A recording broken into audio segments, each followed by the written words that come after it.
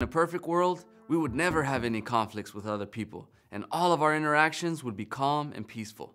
But as you have probably already noticed, our world is far from perfect, and humans are no exception. Someone might say or do something to you, and you go from cool as a cucumber to boiling hot in a split second. Your heart rate jumps, you actually feel hot, your guard goes up, and you're ready to defend yourself, and even fight back if you have to. This could be fighting with words, or even escalate into a physical conflict. You see, when we are boiling hot, we can't think clearly.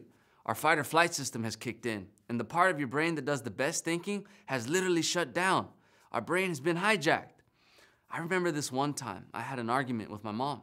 I started cool, and all of a sudden I was boiling hot. I made a decision in this state, and that decision was to fight with words, and I said something hurtful. And then something happened. I went to my room, spent some time away from my mom, and before long I was cool again. And what we were arguing about wasn't that important anymore. All I could think about was how sad I was and regretful because I had hurt someone I loved. And I couldn't take those words back, no matter how sorry I was. I've had similar experiences with my friends and even strangers. Every time I've made a decision, when I'm boiling hot, I've later regretted it and wished I could do it over again. I'm here to tell you there's a better way. It's worked for me, and I know it can work for you too. When you feel yourself starting to bubble on the inside and you're heading for a boiling point, think cool. Cool stands for create space, offer a timeout, objectively talk through it, and listen. When we create space, we allow ourselves to take back control of our brain and make a decision we'll be happier with in the end. This is a crucial step and probably the hardest. When we're at a boiling point, we need space so that we can think clearly again. This is why you see referees creating space in between two players who are boiling hot. Unfortunately, there are no referees walking around, so you have to be your own referee and create your own space.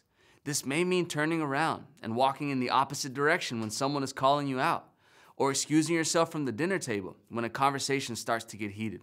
It's not easy to do, but I know you can do it because you are emotionally intelligent. When we offer a timeout, we are saying, this is important to me, but not something I want to fight about.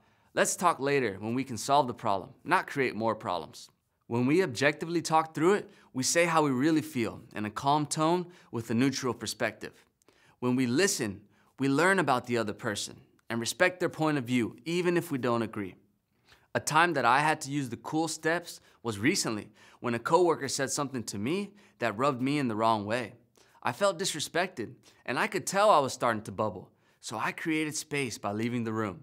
If I had made a decision in that boiling moment in front of the students, I might have said something that would have created big problems for me or set a bad example for my students. When I created space, I regained control of my brain. I had time to think about it, and I realized that it wasn't that big of a deal.